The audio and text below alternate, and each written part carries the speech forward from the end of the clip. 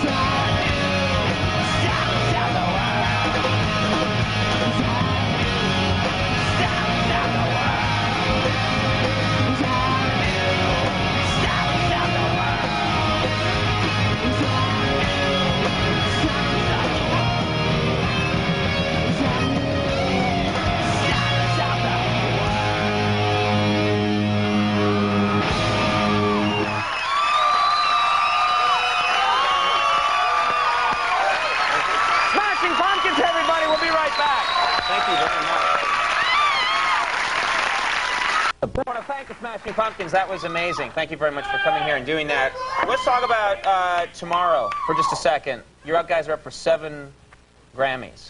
All right. Have you thought about what you would say if and when you get up there? Are you going to write something out in case you go up there, or just wing it?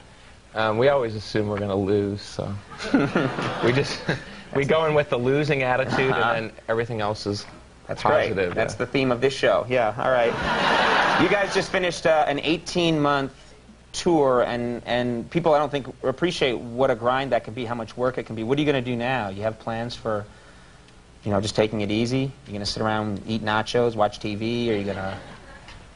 Twizzlers. Would you like me to? I would love a Twizzler. So it's just going to be a couple of solid months of eating Twizzlers. Well, while in the studio. Well, of course, the first thing we did was we went right back in the studio. Oh, really? Went back to work, yeah. Uh-huh. But is that actually therapeutic and, like, relaxing compared to touring, or is it neurotic and insane when you get in the studio? It's its own kind of pathology. You know? Right. Okay. I'm making it sound a lot of fun. All right. We're kind of infamous for making rock and roll an enticing profession.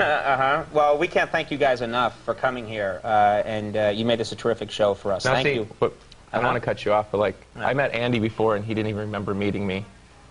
Really? Yeah. I think this is it. I think that was Andy's last night. What do you mean he didn't remember meeting you? He told me earlier today he remembered meeting you. He was a little tipsy. And, that's how Andy relaxes before the show. You know, he had that look, you know, when you loosen the tie. He was at one of the Saturday Night Live parties, and he was like, hey, you know, one of those. So, Andy, is this true? Those parties are a lot of pressure for me.